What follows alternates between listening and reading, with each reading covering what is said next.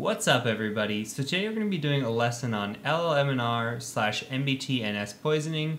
It's one of the most common attacks that you see today in terms of internal penetration testing, and it's one of the most common attacks that I perform. Actually, it's the first thing I perform when I'm doing internal penetration tests. So I'd like to share with you the tactics, techniques, and even the defensive measures that we can take in order to exploit and prevent this attack. So let's go ahead and get started. Okay, so let's first talk about what is LLMNR/NBT-NS poisoning.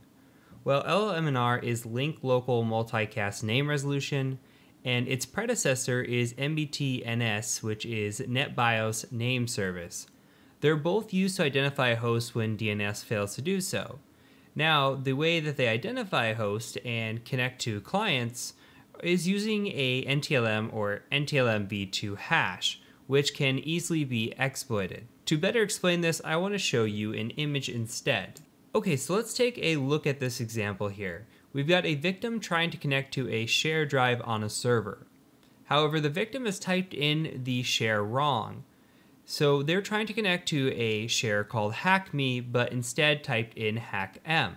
Because the share does not exist, the server is going to respond and say, I have no idea what you're talking about.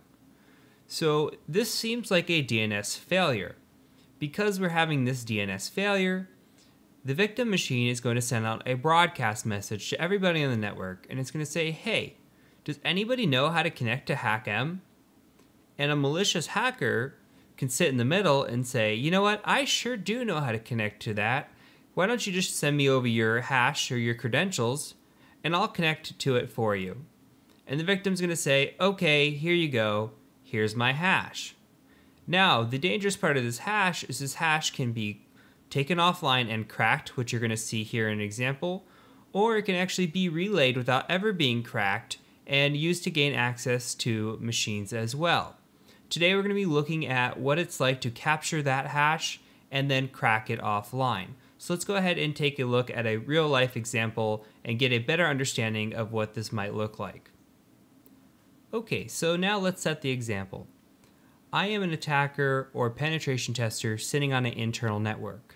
As a penetration tester, Responder is a tool that I run first before I run Nessus, Nmap, or any type of scanning software.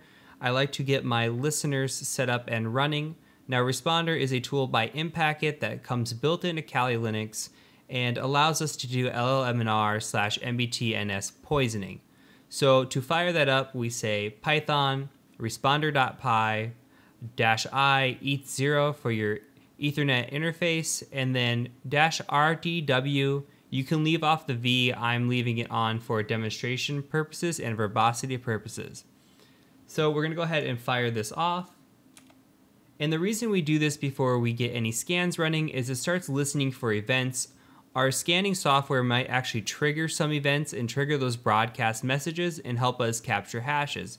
So it's best to run Responder first thing in the morning or when people are coming back from lunch and logging into their computers. As it starts to generate and trigger these events, it's typically more quiet during the day and during down hours. Now, to set up the situation more, I have built out an Active Directory lab. We've got an Active Directory server, and we've got a Windows 10 victim machine here. Now, as we showed in the demonstration, we have a HackMe folder that is connected to a Hydra domain controller here on the Marvel network. We've got a user here, Frank Castle, that is going to attempt to connect to the wrong share that is not known by the server.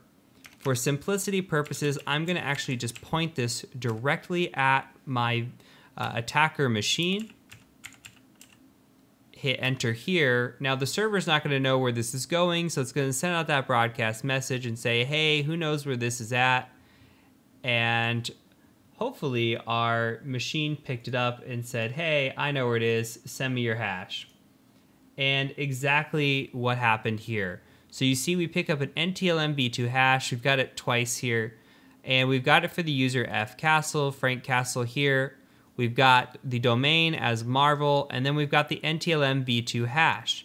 Now, depending on this user's password, it may be an easy crack, and it may lead to some quick win. This is why we fire up Responder and do poisoning right in the beginning to try to capture these hashes or even relay these hashes if we can't crack them. and try to get some easy win.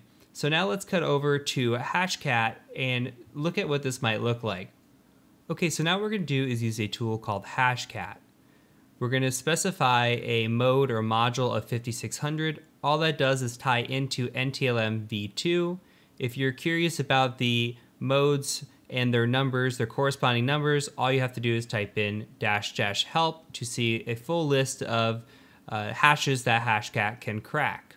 So I have put the hash that you saw come through into hashes.txt, and I am running it against the list of rocku.txt. So now all we have to do is fire this off, and it'll take a second to initialize the device kernels and memory. And if you have a decent graphics card at all, it should crack it relatively quick if you have a easy password.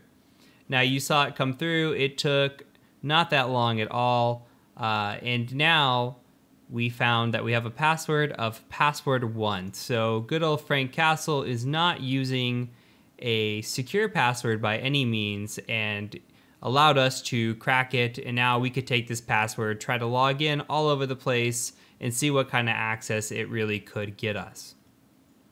Okay, and on to defenses. So the best defense in this case is to disable LLMNR and NBT-NS. I provided instructions in the block on the left if you would like to do that. Now, if you cannot do that in your environment, the best course of action then is to 1. Require network access control. If an attacker cannot get on your network, then they cannot perform this attack. Now, let's note, network access control can be bypassed, and an attacker that is motivated will bypass network access control. The more important action here in a layered defense is to require strong user passwords. The longer the password, the harder it is to crack. I say here greater than 12 characters in length for you admins. However, the longer the better. If it's a 16-character password, it's likely that I'm not cracking it. I have cracked 12-character passwords before. The longer and more complex the password, the harder it is for an attacker to crack the hash. Now, this does not prevent SMB relay. That is not an attack we have talked about here, but SMB or NTLM relay, when we take this hash, do not have to crack it and just pass it on to another machine. This doesn't prevent it. That's where we move into tools like SMB signing, but we'll cover that in a later video. So if you enjoyed this video, I thank you so much for watching. Please do hit that like button, that subscribe button, and please share with a friend. Until next time, I am the Cyber Mentor, and I thank you for joining me.